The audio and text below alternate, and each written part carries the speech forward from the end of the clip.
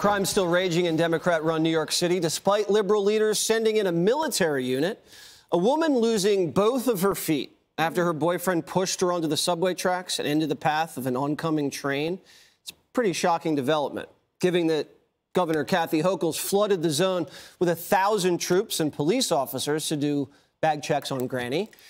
Hochul also pulling back the big guns in her subway safety surge, banning the soldiers from using military-grade rifles while doing the checks. But the liberal media says this whole crime thing, just a ratings play anyways. They just made it into a ratings thing. They just kept saying this, and it's I think just that's not true. But I also think there was a carjacking on my street. We talk about carjackings as if like, oh, well, it's not murder. Nobody likes to have a gun put in their face and their car stolen. DC in particular did have its highest homicide rate in 26 years in 2023. There's been, I think, a slight improvement. We're only a couple months DC is an outlier, but yes. And we just had the DC Attorney General say you can't prosecute or arrest your way out of this carjacking problem. Well, I think you can, actually. So, Dana, I don't think the Kathy Hochul surge into the subway system is having the desired effect. As we destroyed Harold with last week, some of the criminals that you're worried about aren't carrying bags. Those aren't the ones you're concerned about. And putting the National Guard in there is just papering over the problem, which is the prosecution and repeat offenders. Did you see that Chicago, the transit union there, is now asking for the National Guard to come in and help them? It's like, what are we doing with all of this expense? The National Guard is not meant to do this kind of work. The prosecutors are meant to do their job, and the transit workers are supposed to do their job, and the police are supposed to do their job. The National Guard is in a terrible position there. Do they know all the certain rules, and how many tools are they going to take away from them in order to actually do the job they've been asked to do? I think it's horrible, and it's not going to work. We're militarizing the subway, but not the border. Greg Gutfeld. Yeah, and the banning of the rifles is not a practical decision. It's an optics decision. That's always the case. Here is the opportunity cost of the George Floyd moment. We have sacrificed all sound policing and prosecution for a TSA-styled police state where the ladies get their bag checked, but they lose their limbs later. They cannot profile criminals, and they cannot maintain a police presence because, well, there aren't any police at all. They're either retired or they've left the job, and no one's going to accept recruitment for a job that the media has designated as a hate group for the past minimum 4 years. But you got to look at this shift. We're shifting away from this community policing with local authorities to a government-run military. Now, stop and frisk is all-inclusive.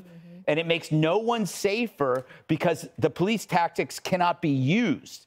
Searching bags is worse than doing nothing because it appears to do something. It's basically a kabuki of safety.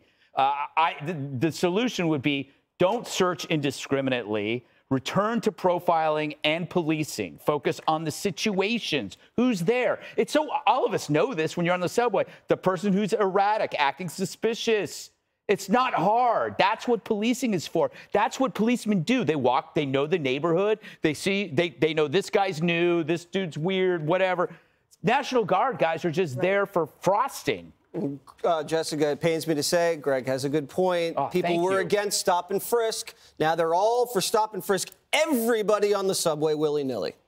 Well, actually, they're not. So Kathy Hochul's being widely criticized by liberals for this, who are not necessarily saying there's no crime problem, but they're saying we don't want to go back to a time where people were indiscriminately patted down or their bags opened. And yes, as the only consistent subway rider on the panel, I can tell you that I use it every day.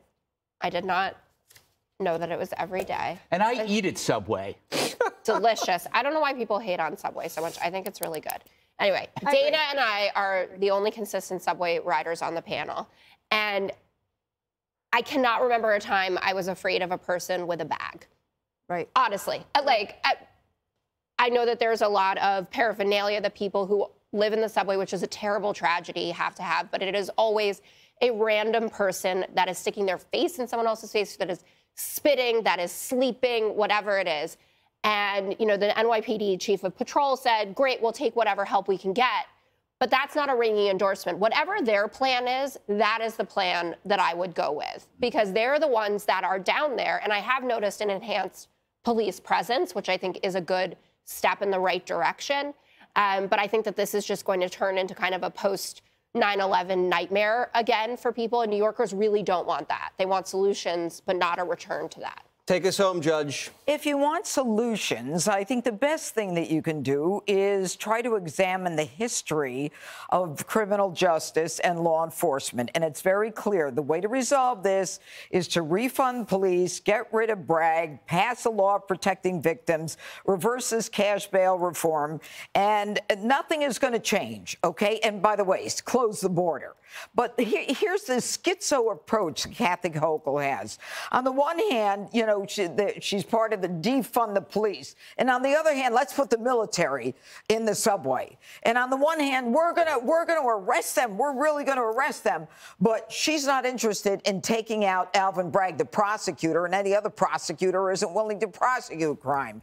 And she isn't willing to look at the fact that the only way you're going to keep some of these people in jail is by reversing the cash bail so-called reform, okay? And so she's got this schizo approach because she doesn't know what she's doing. And we said on Friday, it took 48 hours for someone to push someone in front of a train. And that young woman, train ran over her feet. She lost one leg above the knee and one leg right below the knee.